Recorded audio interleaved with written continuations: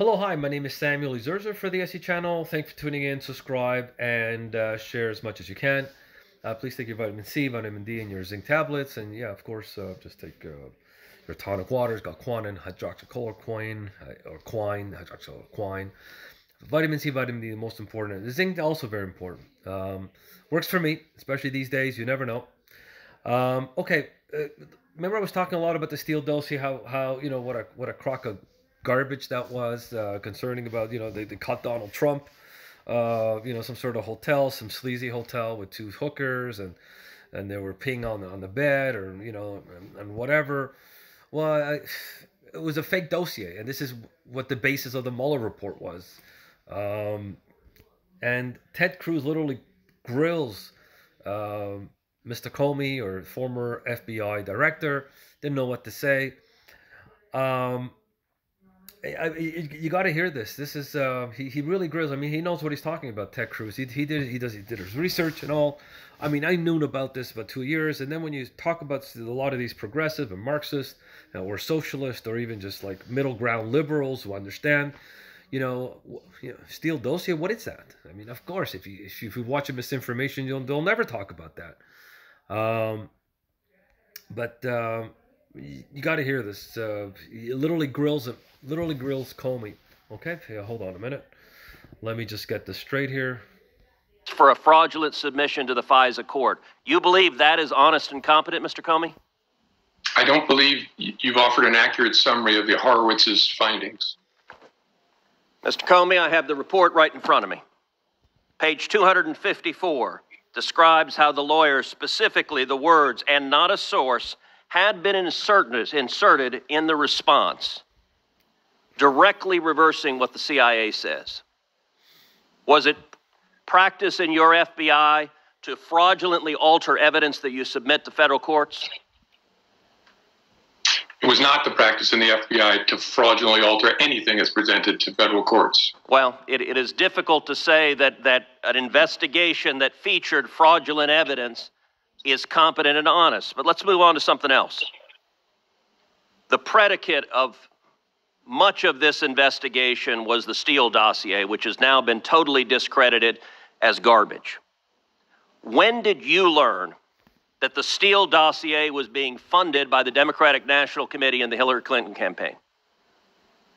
Again, I believe your predicate is inaccurate, but I first learned of the Steele dossier in late September of 2016 and understood that it was funded by political opposition to President Trump, or candidate Trump. I didn't know the specifics of which part of the opposition, but I knew that it was political opposition research funded. When? When did you learn that? I think about the time I was briefed on it, so about the same time, probably. Don't you think that maybe I think he's lying? I mean, the DNC actually paid for the Steele dossier, which was a fake dossier. And how did he not know that it was paid by Fusion GPS, funded by the DNC? I mean, it just doesn't make sense. Doesn't make sense. I don't think he's telling the truth here. We knew about it. How did he not know? Third week of September. So you were personally aware that the political opposition, whether the DNC or Hillary Clinton or whatever campaign bucket it was coming from, it was the opposing party that was funding it. You were specifically aware of it in September. Why didn't you tell the FISA court? Why did you admit that over and over and over again on applications you submitted? Didn't the court deserve to know that? My recollection is the FISA court was alerted to the possibility that it was a politically biased reporting. Your recollection is false. The FISA court was not told that it was funded by the DNC. That's one of the omissions that your FBI did repeatedly to the...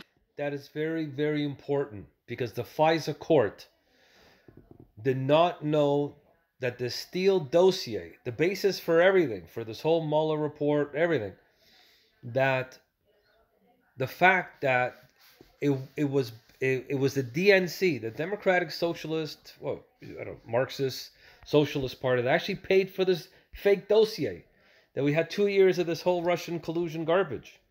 Federal court. All right. Another. Not what I, Go ahead. That's not what I just said. So.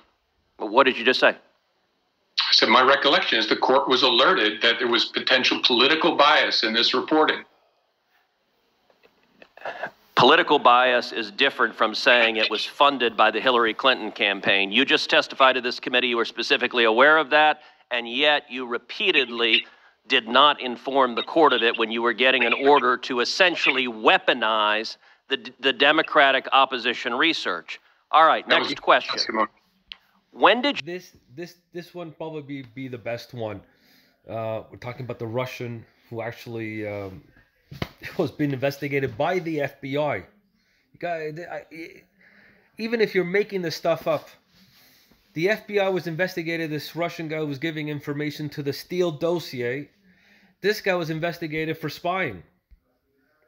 You can't make it up. You learned that the primary subsource, so the basis for this garbage Steele dossier, was a suspected Russian asset.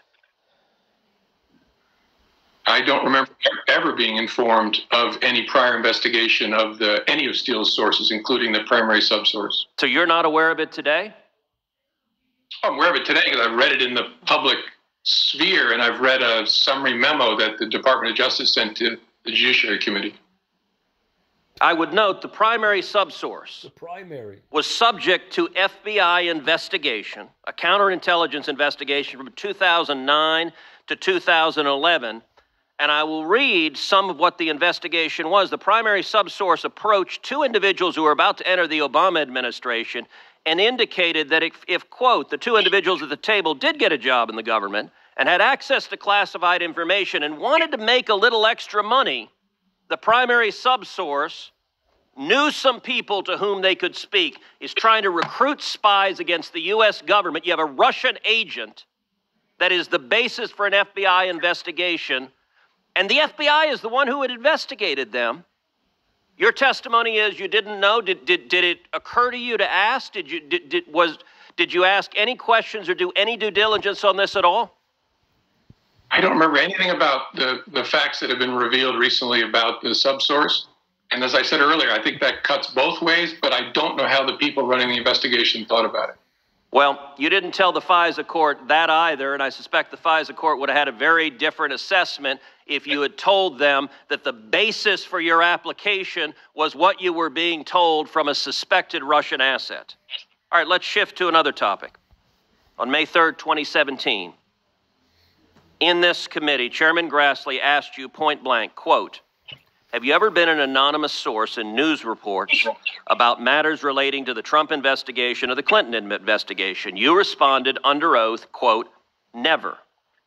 He then asked you, quote, have you ever authorized someone else at the FBI to be an anonymous source in news reports about the Trump investigation or the Clinton administration? You responded again under oath, no. Now, as you know, Mr. McCabe, who works for you, has publicly and repeatedly stated that he leaked information to the Wall Street Journal and that you were directly aware of it and that you directly authorized it. Now, what Mr. King... That is huge. I'm telling you, ladies and gentlemen, that is huge. Just like the Russian guy who was giving information to the Steele dossier, who's actually a Russian agent or Russian spy or whatever. This is huge because he lied under oath. McCabe is saying, and what you testified to this committee cannot both be true. One or the other is false. Who's telling the truth? I can only speak to my testimony. I stand by what the testimony you summarized that I gave in May of 2017. So your testimony is you've never authorized anyone to leak. And Mr. McCabe, if he says contrary, is not telling the truth. Is that correct? Again, I'm not going to characterize Andy's testimony, but mine is the same today. All right, I'm going to make a final point because my time has expired. This investigation of the president was corrupt. The FBI and the Department of Justice were politicized and weaponized. And in my opinion, there are only two possibilities.